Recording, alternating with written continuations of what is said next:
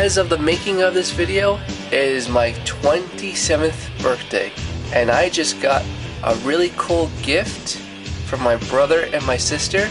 This is Elite Series 28, first time in the line, Demolition Crush, the other member of Demolition, other than Axe and Smash. So let's take a closer look at the packaging. I was doing the Crush thing before Rusev. There he is in the packaging. Comes with entrance vest, mask, and gauntlets. Flashback.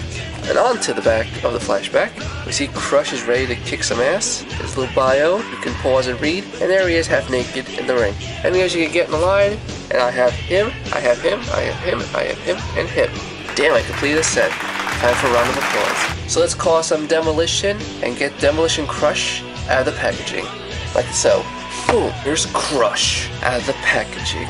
Ready to do some damage, wearing those gauntlets full of silver studs, that jacket full of studs, and he's got studs on his trunks, he got studs on this thing, I don't know what it's called, knee pads, studs on his boots. Let's take a closer look at his face, and he looks fucking pissed as hell. Crush, why are you so pissed? Today's a good day. Today's my birthday, my 27th birthday. So let's be happy. Would you be happy if I gave you your mask with all the little studs on it?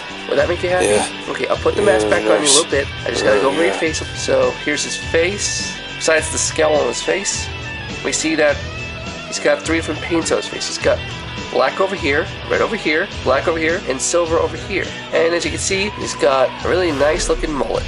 He's one of the few people who can successfully pull off a mullet, because I can't see this guy with a crew cut. So let's put the mask on him, which fits fairly nice. Looks like he just came out of Hellraiser. You solved the puzzle box. But besides the mask, the jacket, and the gauntlets are removable. So let's remove them. Now this is what he looks like when he's ready to fight. I think he's less scary with the gear on. If you've seen the Mattel release of Demolition from a few years ago, these little bits were colored in silver to match the studs. Mattel failed it, didn't color them, and I'm tempted to do it myself. Here's one of the gauntlets. This thing right here actually could be removed if you either cut it or take his head off, but why would you? That'd be a waste of time. And that's my review of Demolition Crush. Not a bad way to start off my birthday. Thanks for watching, guys, and I'll see you soon. Demolition Crush.